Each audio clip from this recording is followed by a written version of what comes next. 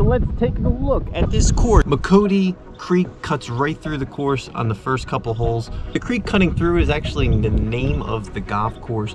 It's a nice one, so let's walk on through each one of the holes here. Look at this. Here at Macoby Run.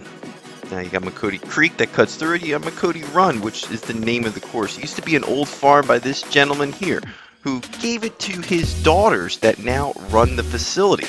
And I tell you what, 100 years, this clubhouse has been operating as a farm, and now you can walk on inside, get a beer, and enjoy yourself a beautiful round of golf here at this facility that has 18 holes located in Green Lane, and more importantly is family run. It has a driving range and all the other amenities. And the course is just outside Philadelphia, but it doesn't feel like you're outside Philly.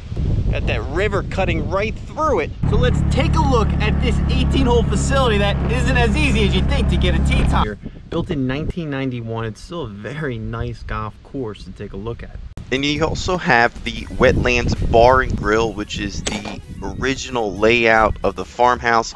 There's additions that you saw with the clubhouse. So ring the bell, get yourself out here for 6,405 yards. It started as a creation for Mr. Lloyd, who has his cutout at this facility.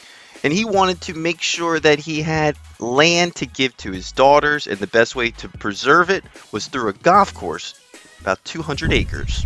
Number one is a long par 4, but it drops right off. Very affordable and reasonable if you're looking just to kind of enjoy a weekend round of golf. You won't break the bank here. If anything, you could probably save some money. It's got bridges. It has a nice infrastructure that still sits there with the creek that cuts through it. I think that's the highlighting part of the golf course. It's wonderful to make sure that they name the golf course after that creek. And I think something like this will be preserved for years to come as long as it still operates as a golf course.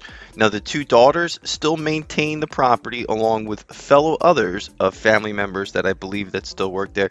And they were extremely accommodating and opening to the opportunity to get some footage out here of this wonderful facility. It was at the tail end of the fall time, so the footage wasn't as vibrant as we wanted to, but nonetheless, because of the price tag here, the history over 100 years being a farm, we had to swing on through and take a look at this facility. It feels like you're almost going back in time. It's a par 72, and the hardest hole on the course is number 3, which is the first par 5, stretching only 478 yards, but you'll swing through this course pretty quickly if you have it to yourself. You just typically won't on the weekends because there's a lot of play. There's a lot of people coming in from Philly that want to play this course, and you also have Sweetwater that I believe might even be sold. So this course might have to get really busy on the weekends. So we were fortunate just to get out here. Let us know down in the comment section if you've played this course. I thought it was nice. I thought it was a little tight in regards to the and also the tee boxes. There was a lot of elevation here, more elevation than parts of this county. You really start to notice it as you walk through the first 9 holes. So sit back and relax. Get yourself a cart here because that elevation is going to play a big factor. I had it more of a linked style because it was pretty open off the tee. They did cut down, I would say, a good amount of trees as of recently, but they still maintain the original layout when it was first designed. And overall, I like these family-run businesses. There's enough water to keep you occupied, at least on the back 9. You also have the wonderful creek that cuts through the facility. So you have one lake and then a massive creek that's pretty much a river. There was a drought this time when we were filming, so the expectations for the course wasn't to be as vibrant as it is. So rest assured, if you get out here and you play this course, you'll probably start to realize that this has a lot of characteristics that you want to keep your eye on when regards to bringing your friends out and trying new golf courses. This might be the new facility on your list. You'll have to go out here and take a look at it yourself. This was the number 15th hole, my favorite hole on the course, a beautiful par 3, cutting over the staple of this facility, the creek itself.